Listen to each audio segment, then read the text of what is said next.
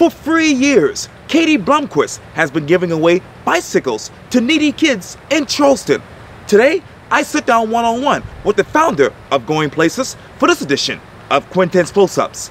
And if you haven't already, subscribe to my YouTube channel and download my free Quintin's Close-Ups app in your Apple or Google Play stores. Katie Blomquist, welcome to Quintin's Close-Ups. Thanks for having me. I appreciate it greatly. Obviously, you are the founder of Going Places, which really helps a lot of kids get bicycles each year. Yep. What does Going Places mean to you these days? It's pretty much means to me what it's always meant to me. It's the basis behind it is that every child deserves joy. And we forget that joy is a piece of our social emotional health. And it is something that is just as important as the typical needs that we think of when we think of charities, like food, clothing, shelter, water. Joy really, whether we've had it or not as a child, can really affect what type of adult we become. And so I think, people take for granted those memories of joy that we all share in as a society. And those are the basic things. It's not the newest video game. It's the most basic things like riding a bike, dressing up for Halloween, the things that kind of are a staple to our childhood. Where do you get your joy from these days? Well, from my job, really. I mean, I work a lot, more than I think the average person. But I'm excited. I don't get the Sunday scaries anymore. I love work days because everything I'm doing and every meeting I go on is because someone's excited to help me spread joy to these kids. And so I always have that bike reveal date in mind, just knowing every meeting and everything I'm doing is one step closer to be able to provide these kids to change their childhood. So that is a huge, huge piece of joy in my life. Joy in your life. What have you replaced the Sunday scaries with? The financial scaries, maybe. Oh. Just, it's stressful. It's a one-man show, and of course I have a wonderful board and supporters and volunteers, right. But at the end of the day, it's me that's responsible for raising, $60,000+, on average. And so that's definitely will keep me up at night. Often. But, if I don't do it, no one's going to. And so I just have to work really, really hard every day and get as many people on board as possible that want to help us. Right now we're planning our first gala. Oh, yeah. And so that's going to be a great way to fundraise and spread awareness of what we're doing. But I have to make sure I plan it and I surround myself with people who can help me plan it so it's the best it could be to raise the funds that we need. What you're doing right now, if you were to stand in front of the board and many of the staff members and your supporters and donors, what would be the state of Going Places address right now? What do you mean? The state of Going Places. Where are you at right now? Where are we at right now? As an organization, financially, projects, etc. I mean, every year it's become more and more. Like every year we seem to take, 2 steps forward. So we're at right now funding 2 schools per year. We have the possibility of funding a third locally, possibly in the fall, depending how well the gala goes. And our goal is to expand nationally this year. So we have the potential to expand to 2 other big cities in the fall. So that's a huge, jump from where we were last year. We just added 2 new board members who are heavily focused on, one of them is an internal marketing team, and one of them is a financial guy who's heavily laser focused on getting us those big funds that we need, getting that $25,000 check written from individuals and companies. So we have these, I get excited to think every year, gosh, where will we be next year at this time, and then the next year's time, because every year it's that much further. That much further. What is the theme of Going Places in 2020? To expand. Our biggest goal is to expand nationally and to be able to add another school instead of doing 2 schools a year, doing 3 schools a year. And, we raised over $77,000 just in November and December of last year. Right. So if we could do that in 2 months, now with all these extra people helping and, being able to have our gala, just think what we can do this year. This year. Why the gala? Why now? Well, we're entering our 3rd year, and I found it was, we weren't ready to put on a big event like that before. As I said, it's a one-man show. Sure. It is just me, and so everyone else is volunteers. Sure. And I've been still learning how to run the nonprofit. You know, I mean, there's certain things I've been naturally good at, but there's other things I'm not going to pretend like I know. And so it's been important that I've been continuing to learn every aspect of how to run a nonprofit appropriately. And so we were focused on and I had to really focus on getting those sponsors, getting the awareness. If no one knows who you are, who's going to come to your gala? So I had to spend all my time on all of that.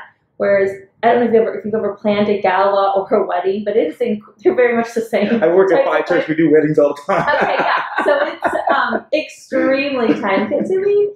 And so in the first year and a half, we were hosted in mini fundraisers every month. Right. So it would be at like a bar or a gym or a restaurant. They would let us come in on like a Tuesday night. All I had to do was find some raffle items, and all, friends, family, their regular patrons came in, and we would raise, anywhere from $500 to $1,000. It took very minimal work on my end, and it was great exposure, and we did it almost every month. So now I felt like we were ready to graduate from that step into the big party, and we have enough supporters and followers, and people know who we are in town now. So with an event planner and some other people who've planned galas before, with their help, because I could never do it without their help, we're able to take that next step into like true, nonprofit status where you have a huge gala. Yeah. What is the state of nonprofits these days in your mind? What do you mean? How do you define nonprofits in 2020? I don't know.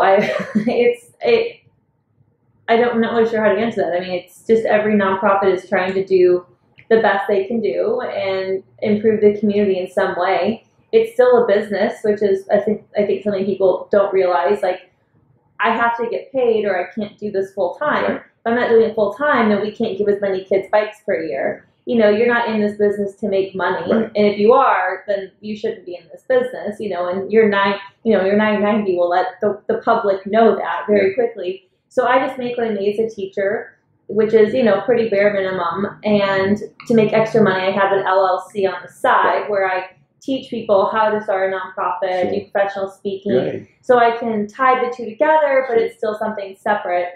But, I know a lot of other executive directors in this town, and a lot of other founders. Right. And, we've all become friends. We all support each other. None of us look at it as a competition. Sure. I mean, if we find a great grant, we tell each other, like, hey, you should apply for this. Or people come to me and they want to provide something and say, that's not really what we do, but, you should really contact so-and-so because that's much more what they do. And so I think, this town has a lot of nonprofits that are all just kind of working together to make the city the best it could be.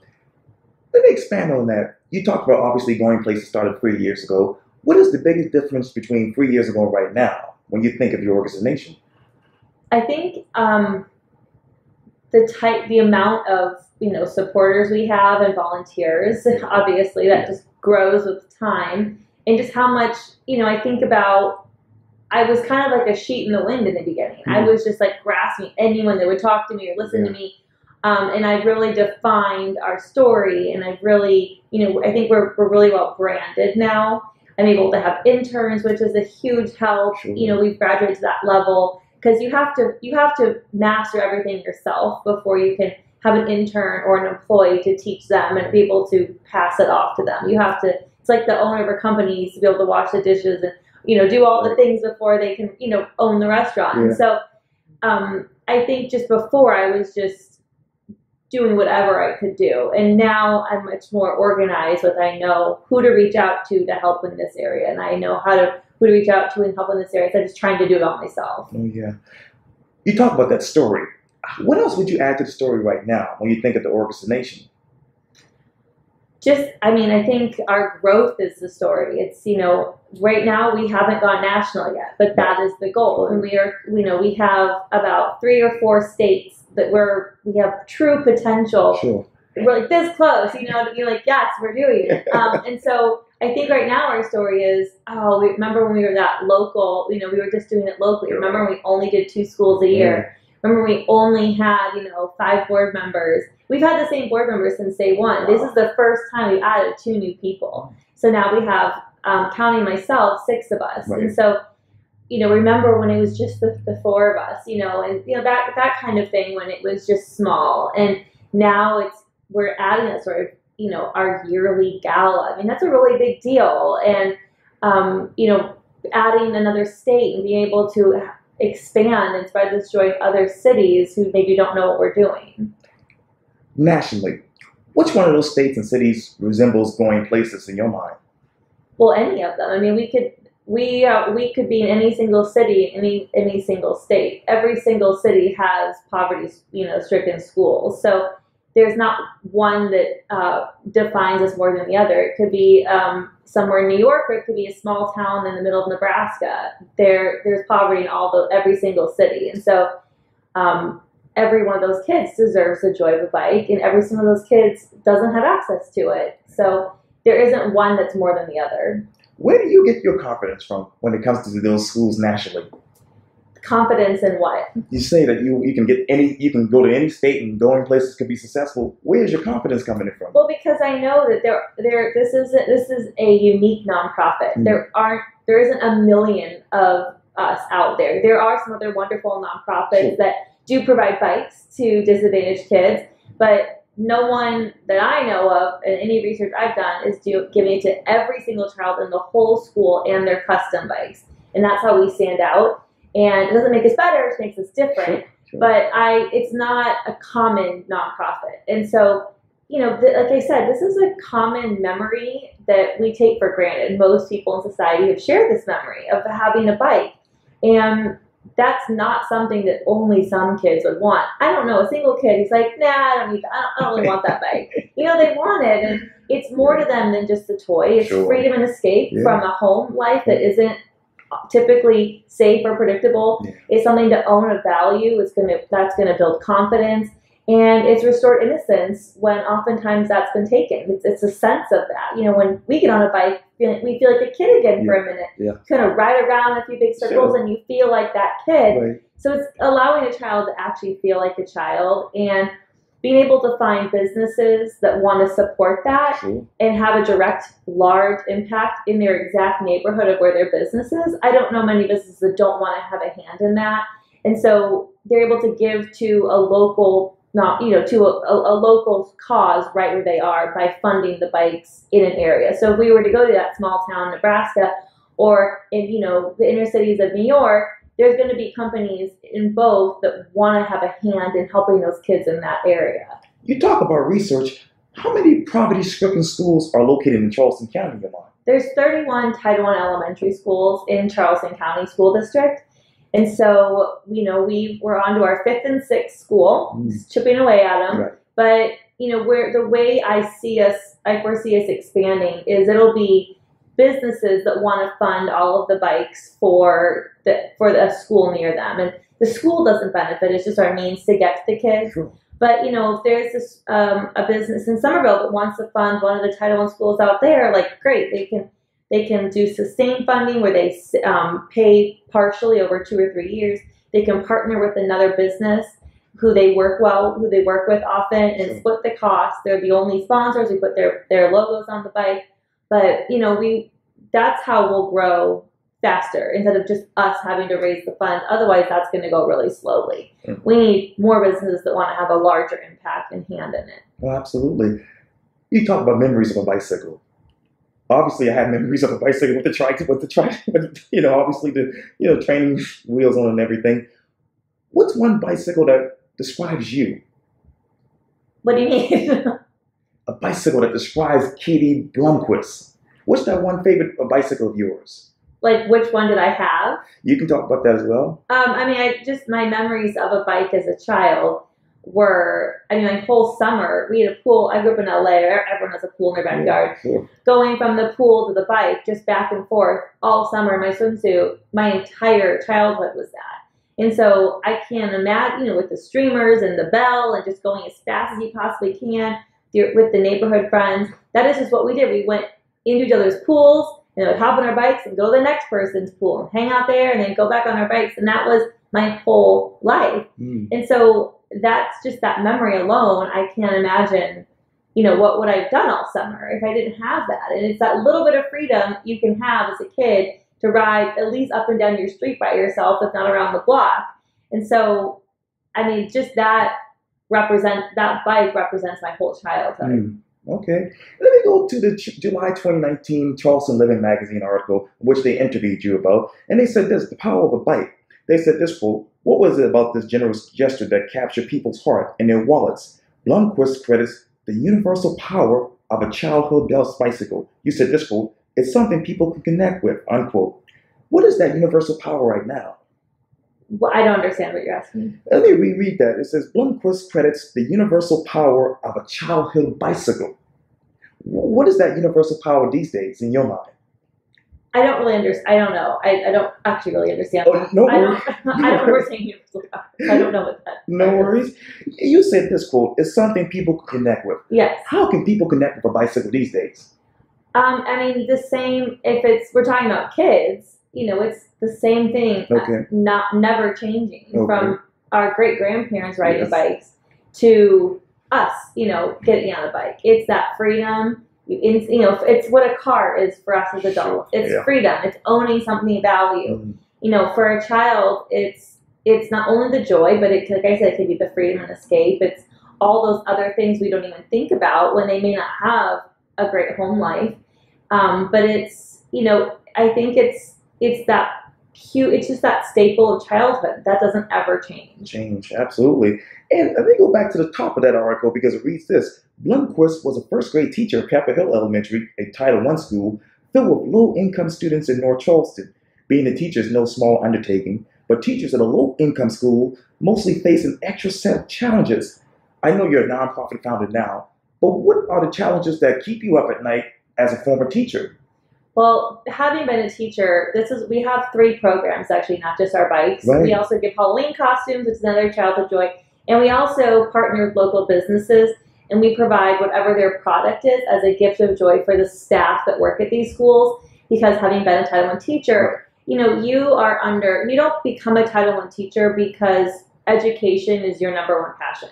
You become a Title I teacher because you want to be that your passion is that population. You are oftentimes the only consistent person in those children's lives. The only person that actually asks them, what's your favorite movie? How was your weekend? Like actually has a conversation with them and gets to know them. Yes. And so, but those kids are bringing their stress from their home life into the classroom, into the hallways, into the cafeteria, their parents in the front office. Right. And there isn't PTO or PTA money to ever do anything for them like the more affluent schools have. Right.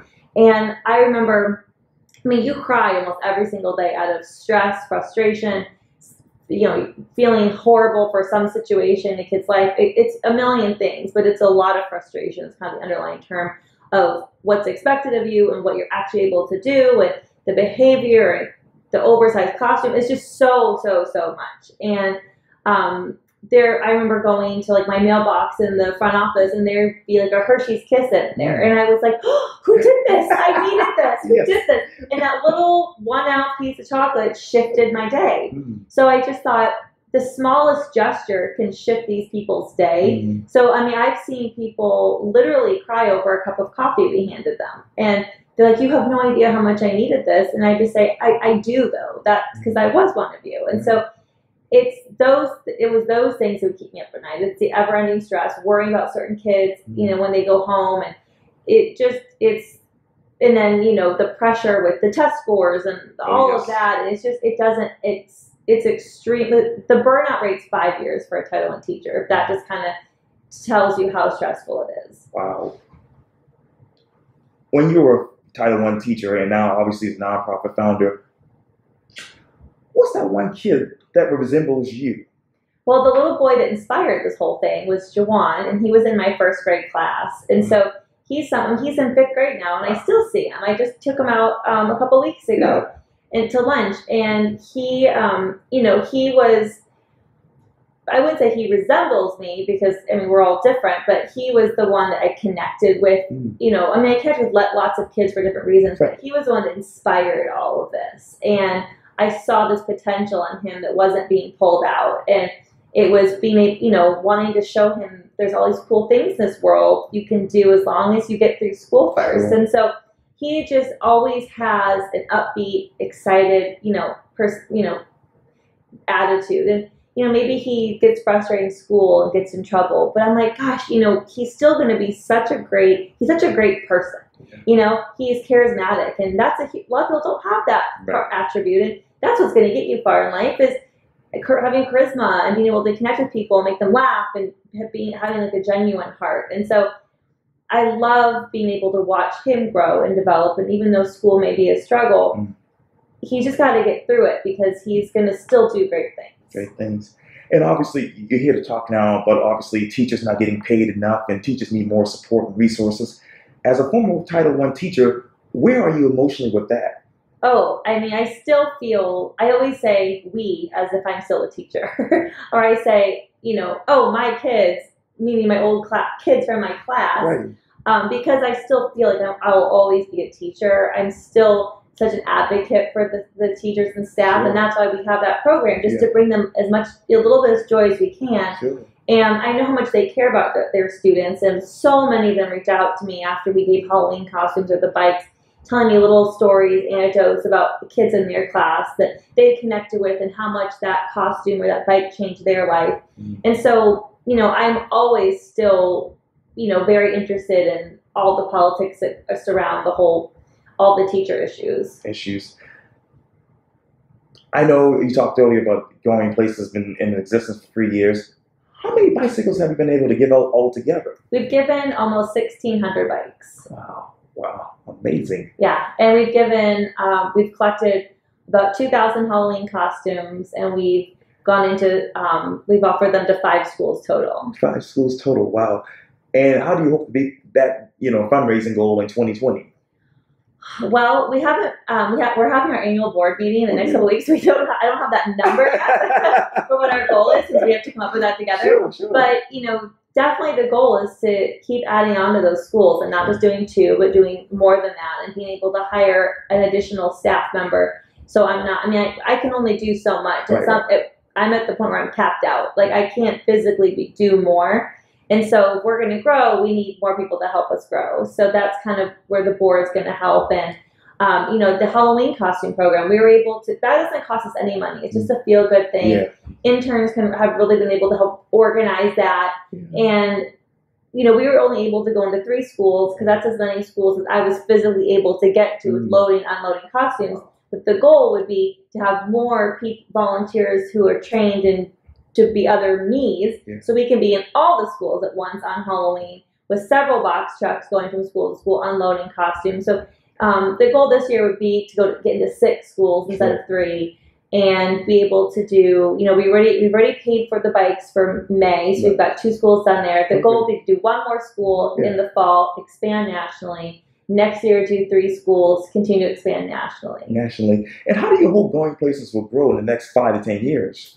Well, I'd like to implement other forms of joy, for instance, access to swim lessons, where we would provide a grant to the first grade at different schools where the kids are taught how to swim. Because number one, that's safety. We live in Charleston at the beach, and that is, like I said, from the pool to the bike was my childhood. Swimming is such a fun piece of childhood, and even as an adult. And so being able to provide them with that joy would be great. But I continue in the next 3 to 5 years. I mean, I hope that we're in several states and we have advisory boards in all those states, and I'm kind of overseeing all of the bike reveals, and as we set them up around the country, and then have, you know, a program director here that's doing a lot of the day-to-day that I'm doing. So that will be the goal in the next 3 to 5 years. And obviously you went from being a Title I teacher to now nonprofit founder, literally, I guess, in the past 5 years or so. When you take off your nonprofit hat and your teacher's hat, who else is Katie Blomquist these days? Well, as I mentioned, they have the LLC, and so I really love professional speaking and public speaking. That's become, I really feel most comfortable and thrive on stage. I'm like, oh, I'll come up on stage and talk. You need a volunteer? I will. And because I'm comfortable with what I'm talking about, and I have a really good story. Not everyone has made something go truly viral. They may have gotten national attention, but going viral is a whole other beast. And that was a wild experience. And people always ask me, how did you do that? And I've been able to keep up that momentum. Here we are 3 years later with national media still getting its attention. So I have several good talks that I've created that come from my experience with doing that. Some motivational things with things I've learned, and how I was this, you know, teacher who wasn't really good at anything and did something that actually influenced the country to donate and get on board and create a nonprofit. So I want to implement my talks to help inspire other people, and then those will lead to different workshops and coaching things. And then I have a 7-month online course where I can guide you through step by step, take all the guesswork out of starting your own nonprofit. Right. So if people have time to figure it out and be that sheet in the wind and just do whatever you can get your hands on. I tell you every month what you need to do, who to, so you actually can get your nonprofit started and running and successful. So outside that, though, I mean, that's all work related too. My life is work. Yeah. But, I like to hang out with friends, and I like to be social and do all the regular things, and spend time with my family. Yes. And throughout this entire process, obviously you've been featured on Steve Harvey and all these other studios and NBC Nightly News and whatnot, and you have all these bikes, and you basically help a lot of kids, become happier. What have you learned from this personally? I've learned that it's not about, unfortunately, I lost several friends when all that happened, and I was shocked because I'm like, this isn't about me. I mean, yeah, it's cool that I get to experience it, but no one's remembering my name or my face. It's what I'm doing. Right. And that's the way it should be. It's not about me. And so I had learned that the insecure person is the person who's going to talk negatively about you or not be your friend anymore. And it's the confident people who are, going to be the ones that say, how can I be a part of this? They're the ones that want to share it and support it. And so I've learned to take it as a blessing. Like, who wants people like that in their life? And instead focus on the people that are the supportive, confident ones that want to be part of it and support it. And so that was the biggest learning thing for me through all this, was the shock that even though it's not about me, people tried to make it about me, or they made it about themselves. How could you correct that in the next 10 years? How could I correct it? Yes, ma'am. For that who? narrative that people think it's all about you. How could you correct that? I don't think you can. I mean, there's some people are always going to think the way they think. And that's that ignorance that, if there was a solution to that, this world would be a lot better, right? But I just think just continuing to, I know what I'm doing, and I know who I am. And so as long as my friends and family and the majority of people will agree, there's always going to be the haters. You can't, I love reading, whenever there's like a news article, reading all the comments. Sure. But I find myself responding to the negative ones and be like, well, no, you're actually incorrect. Actually, we actually do provide comments and locks too. Or, actually, and I'm like, why am I doing this? Yeah. So, just kind of ignoring that. Yeah, that's all you can do. Well, Katie Blomquist, thank you so much for your time. And again, welcome to Quintin's Close-Ups. Thank you. You're welcome.